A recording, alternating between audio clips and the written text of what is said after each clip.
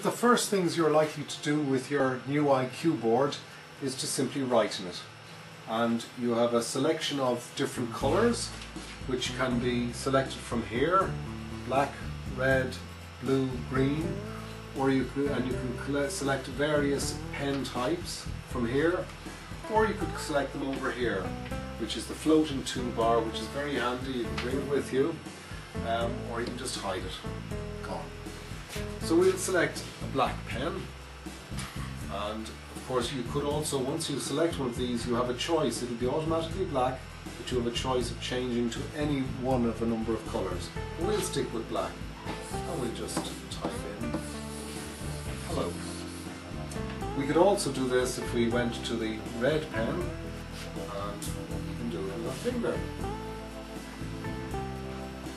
We could do a blue pen. And if we want green, but we actually decide it's not really what we want, we could do with yellow. Type in yellow. If we want, we'll just start a new page here, which is this button here, or this one here. So we'll use this one here. Got a new page straight away. As you can see, the last page is here. And we want to go and use a different type of marker. We'll use the blue.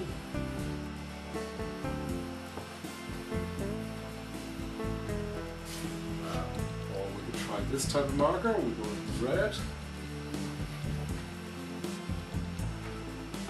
And we have a very deep one here. New page. We can have a paintbrush, which currently is in 2 colours. You can see how quick and slick the writing is. Very, very accurate compared to many of the other boards. And again, it can be with your finger or a pen. If we want to do a little bit of erasing, we have a variety of ways of doing that also. With the eraser here, you have circular or square erasers, which can be in different sizes. For instance, this is the smallest one. Or you could select a bigger one, which obviously takes out bigger amounts. You could be doing it with your hand. Or any other instrument that will touch the screen. Some nice little things here is if you wanted to do a circle eraser, you just draw a circle, whatever length, size you want.